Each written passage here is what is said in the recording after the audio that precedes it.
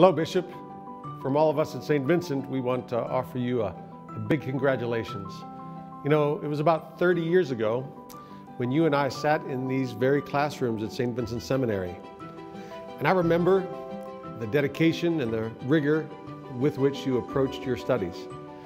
And it's obvious that you've continued that discipline and that rigor and dedication throughout your career. And we know that as you take on the role of Chief Shepherd of our diocese, you will continue with that same dedication. We are proud that a double Bearcat from our college and seminary sits now at the Diocese of Greensburg in the role of Bishop. We are proud of you, Bishop, and we look forward to continuing to work with you and to help you in building up the kingdom of God in the church, particularly in this church of Greensburg. God bless you, be assured of our prayers, and again, congratulations.